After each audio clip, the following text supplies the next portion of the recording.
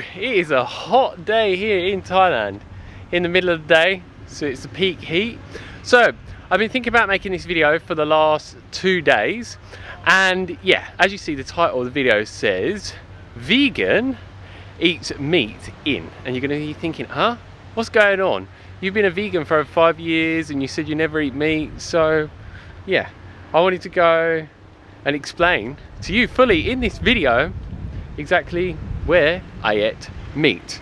And when I give you the answer, what I want to say is this video is more directed towards non-vegans. So as soon as I give you the answer, don't switch off. Please listen to what I have to share with you. And what I want to say is I'm not some militant angry vegan that tries and forces veganism down people's throat or anything like that.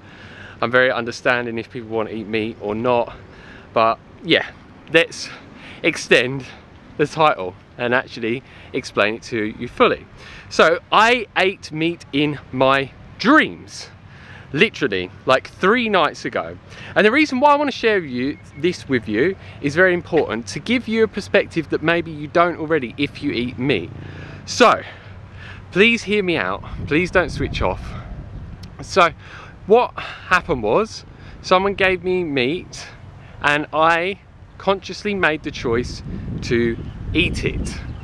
And then what happened from that point of me actually eating it, I saw all of the pain and the suffering that the animal went through when it was being enslaved against its own will and then having its life ended. So I felt into all of that and I saw it fully. And I'm someone that is an empath, so I feel things very, very strongly from everything around me. So it makes sense to me why, if I was going to actually eat meat like I did in this dream, that I would experience that. And it was horrific to go through that. But a lot of people have this emotional disconnection where they've just been so programmed for a young age to actually eat meat that they don't make the connection between the animal and the meat being provided on the plate and what the animal had to go through for you to actually be able to buy that meat and consume that meat. So something I would recommend that you do is, so you can get a deeper understanding into this, is you could sit in silence and you could imagine yourself in a factory farm as a cow being enslaved in a cage where you can hardly move around, in a very awful environment where you're mistreated, and it's an environment that you don't want to be in at all. And you're just not going to feel good because health-wise the animals are not very healthy at all. And you know, when you've got health issues, you're suffering even more as a human being when that's going on for a human. And then imagine yourself being in that whole experience and then being taken to the part where they end your life and either hang you up and go like that, or they put a bolt into your head. And man, that's not what they want. If you can feel into that and actually be emotionally connected to that experience, that is horrible. All the adrenaline that comes up, the cortisol, the fear, the anxiety, everything else, like that is horrific to go through. And you think, if you were to go through that experience, imagine yourself being bred specifically to be made into food, and being in an environment where you're separated from all your loved ones. And oh, man, because animals are sentient beings, this is proven through scientific research, they have feelings and they do feel pain and they do suffer when they're going through this. And I know if you was put in that situation as a human being and you got to completely experience what they got to, it would freak you out. It would be like one of the worst experiences that you could ever possibly imagine. I know I wouldn't want to go through it, and I wouldn't want any other humans to go through it, or any other being that has feelings and feels pain and suffering and that wants to live. It just doesn't make any sense to me. Yes, in our natural environment, before we lived in this Western civilization and Western world, so to speak, we would have hunted at various times animals, but they got to free roam and they got to live their life a lot more full life. And yeah, they got to live a very good life until you ended their life. And it's very different. In a natural environment, we wouldn't have ate loads of meat on a regular basis. We wouldn't have been killing loads and loads and loads and loads and loads of animals. But if you were to do your research, I'll try and put some statistics here of how many animals' lives are ended in the factory farm industry every single day. It's just an excessive amount.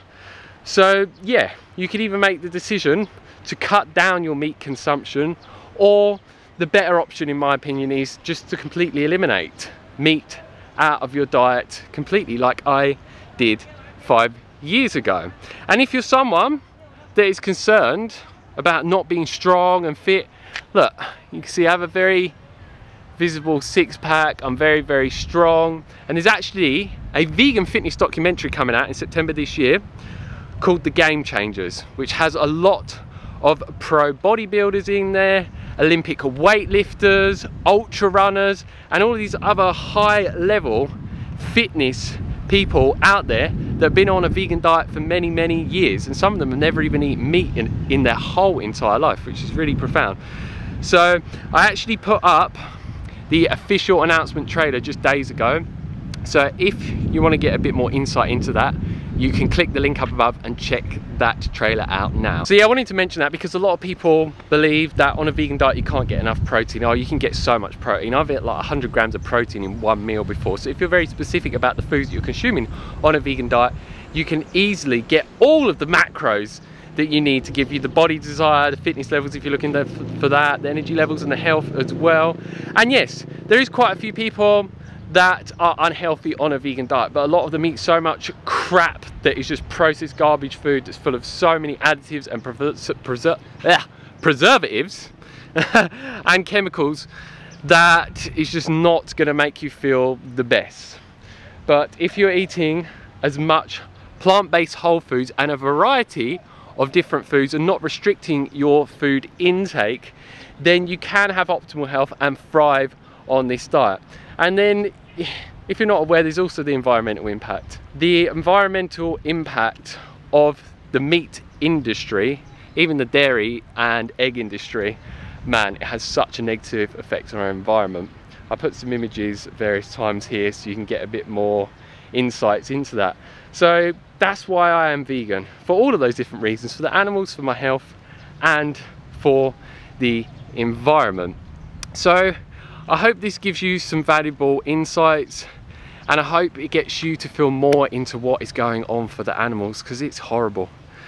And a lot of people say they're animal lovers, but most people are actually just pet lovers, because most people that love pets and have pets that say they're animal lovers, they're still eating animals that have had their lives gone when they don't want to have it taken from them at all. So yeah, it doesn't make any sense. Would you want that done to your pet? No, of course you wouldn't. It's going to be absolutely horrible to see that go on. And it's because you have that emotional connection and bond with your pet. But like I said, most people do not with the animals that are going on their plate and then on their fork and then within their body. And man, look at that beach.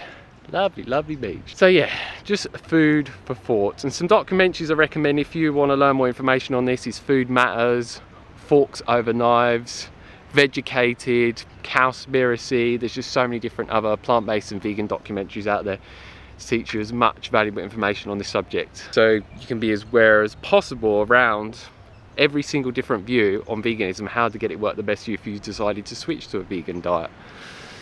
Ah man, yeah. Whew, getting a sweat on. So yeah, that's pretty much it from me in this video today. I hope this has affected you in a positive way and maybe got you to see things in a way that you haven't got to see them before. And yeah, for me, animals are friends. They're not my food. Yeah, when I see an animal, even when I'm really, really hungry, so if I see a cow and I'm walking around and see a cow wild about, I don't ever want to eat it, even if I'm really hungry, because it just doesn't register as food to me at all. It's just like it's got fur and everything. I don't have the tools to yeah, you could get the tools to end its life and eat it and stuff like that, but all the blood and everything else, no, it's not appealing to me. and not to the majority of people. The majority of people, if they had to actually go through the process of getting the meat on their plates for themselves rather than paying a company to do it for them, a lot of people would just not do it at all, because we are empathic human beings naturally. We are emotional beings, and why would an emotional being want to intentionally go out of the way to end an animal's life when you don't necessarily need to, when there's another way? Veganism, plant-based diet, whole foods plant-based diet, whatever you want to call it. Gonna end it there. If you like the video, like it down below, give us a thumbs up. If you don't, give us a thumbs down. Please share this with others, and don't forget to subscribe, and make sure, if you want to be notified of when new videos are uploaded, which is almost every single day, is you click the bell notification button next to the subscribe button. Otherwise YouTube will not notify you of when new videos are uploaded. That's very important that you do that. And type of videos you expect to get on my channel are more videos like this, other videos on veganism, calisthenics sort of workouts, which is using your own body weight for training, videos on weight loss, intermittent fasting, also showing you what I get up to in a day and eat in a day in lovely Thailand, where I've get to live for the last 4 years, and many other different videos to inspire you and motivate you, and also teach you many different things to improve your life and yourself, and help you go in direction to gain and maintain the body desire, the fitness levels and the energy levels as well. I've managed to, and many other people that have followed my information consistently over time, to get those amazing results, and many other different ones as well.